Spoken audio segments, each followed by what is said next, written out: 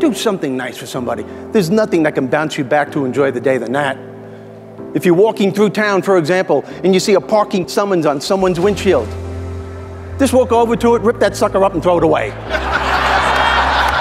Why should that person have to pay for that? And you'll feel so much better. The time to enjoy yourself is in the now, in the moment of whatever it is that you are trying to achieve. Studies have shown that people who make a conscious choice every day, and it is a choice, to enjoy themselves during the process of whatever it is they're trying to achieve are more creative, they're more productive, they're able to bounce back a lot faster from life's challenges, and they are able to find solutions to problems a lot quicker.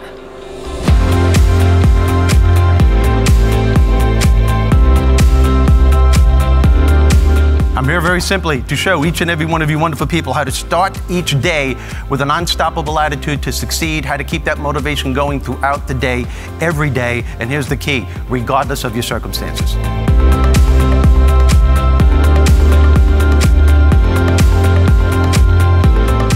I give people more than the nuts and bolts on how to succeed. I give them a foundation to stand on when the nuts and bolts fail. And I actually show them how to enjoy the entire process of achieving their goals regardless of their circumstances.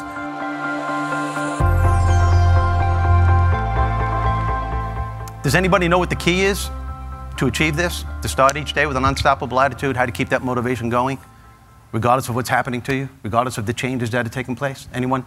Anyone know? What is it? Laughter? That's definitely a part of it. Anybody else? Get out of bed? Oh, look, and they're looking at him like Family Feud. Good answer, good answer. I work alone, okay, tough guy? Just so I let you know that. Right? You know, I tell the jokes, you sit there and go, like that, and we'll get along just fine, you know what I'm saying? Good. Is he laughing? Anybody else? Somebody was raising their hand here? Be thankful for what you have in life. That's a very big part of it. They're all good answers, except for yours. But it was a nice try. Here's the key. Here's the key to starting your day with an unstoppable attitude and how to keep that motivation going. And it's so, so simple. It's to make sure that you are feeling good during the process of whatever it is that you are trying to achieve. Feeling good is literally the fuel that drives motivation. Think about it. It is absolutely impossible to stay motivated throughout the day if you are harboring negative emotions or if you have a bad attitude during the process. The reason why people in business fail consistently over and over again, the reason why, and I know you folks are all successful, but the reason why you may have a difficult time achieving your goal, it's not because of the challenge. It's not because you're not smart enough. It's because somewhere along the way, positive momentum ceases. And the reason why positive momentum ceases is because the individual is focusing all of their energy on what isn't working. They're wallowing so much in the problem that they're not leaving any room at all in that brain of theirs for positive thoughts to seep through so that they can come up with healthier alternatives, solutions, and to deal with the next problem that will inevitably follow probably moments later. Feeling good is the fuel that drives motivation. I believe what I bring to the table is my ability to use my comedic skills to captivate and engage the audience with laughter as I gradually start challenging them, without them even realizing it, to shift their focus and their way of thinking, to discover greater enthusiasm, increased productivity, and new levels of success.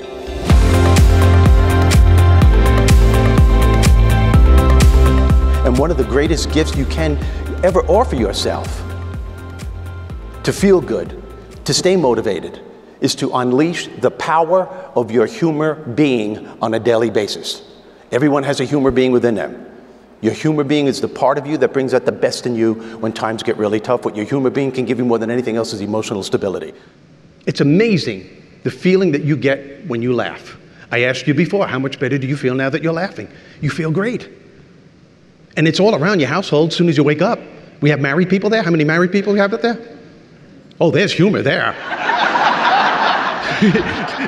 Come on, there's humor there. I mean, humor is the key to a successful marriage. Absolutely. But if you were to read Oprah and Cosmopolitan magazine, they would tell you that the key to a successful marriage is to understand your partner. Oh, really? Are you kidding me? You can't understand your partner. The only thing you have to understand about your partner is that there are things about your partner that you will never understand. If you understand that, you will have a better understanding. Do you understand? And if you're married, you know what I'm talking about. I've been married to my wife for 25 years. Till this day, I can't understand why I have to get in trouble for dreams that she has. I think the thing I get most from participants in the audience is, how could you be so funny and yet so serious at the same time? One of my clients once said to me, never has my group laughed so hard and learned so much in one sitting. Thanks for the ride. Humor is everywhere. Look at your kids. How many people have kids? Oh my God, you know, we're getting ready to go to work and we let precious moments go by. And we can't understand why we're all stressed out. These are precious moments. We look at our kids as annoying little people that we have to take care of before we go to work. They're funny people, except for preteens. Preteens, that's a frightening category, man. People have preteens in this audience, you know what I'm talking about?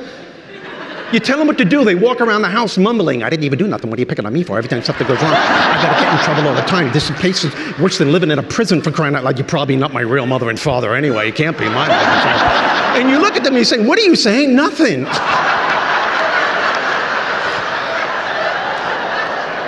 Can't even breathe.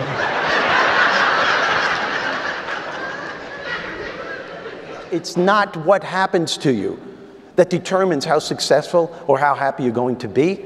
It's what you do about what happens. It's the choices you make is what makes the difference. It's the thoughts that you have about the challenge that will formulate the beliefs that you have about the challenge and will formulate the attitude you have about the challenge that makes a difference. Will you challenge yourself to find the laughter in between the tough times, and will you dare to make a choice right now to say you're going to enjoy yourself during the process, regardless of how challenging it may be? Watch how your kids grow up to be just like you. My son thinks he's a comedian. Not funny. When he was younger, when he was in elementary school, I'm serious, he was making people laugh, but he didn't know when to stop. He always thought he was on stage performing. We had a problem. He was getting in trouble. One time he came home from school. I said, hey, how was school? He said, good crowd, good crowd. I said, don't get smart with me. He said, whoa, don't worry, I don't want to confuse you. He even does impressions. First day of school, the teacher said, so young man, what's your name? And he went, well, what's it to you, lady? Teacher gave me a call, Mr. Rizzo, we have a problem. Your son thinks he's Jack Nicholson. And I'm like, what do you want me to do?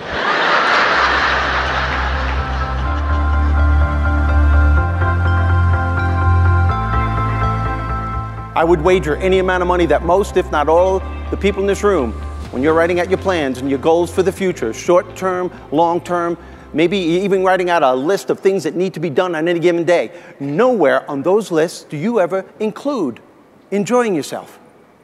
That totally blows me away. We take it for granted. Instead, what we have a tendency to do is that we create these dangerous mindsets. And we say things like this to ourselves on an unconscious level. You know what? I'll enjoy myself when I achieve the goal. I'll enjoy myself when I get to where I want to go. Right now, there are too many changes taking place, too many things happening. Nothing seems to be going the way I want them to go. When I get the respect and I start getting the recognition that I think I deserve, that's when I'm going to enjoy myself, and I'm not going to do it 1 minute sooner. I'll show me a thing or two. Do you have any idea what you're doing when you say these things to yourself? You're putting your happiness on hold.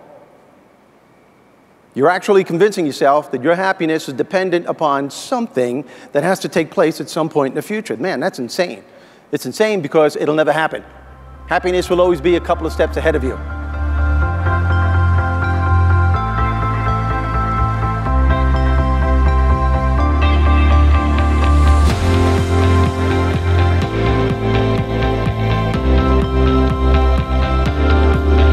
If you think about it, why shouldn't people laugh and have a good time, be entertained as they're learning success strategies that will not only take them to a better place in business, but in life?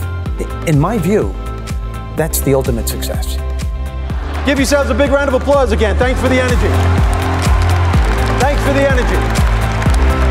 How much better do you feel right now that you're laughing? How much better do you feel that you're laughing?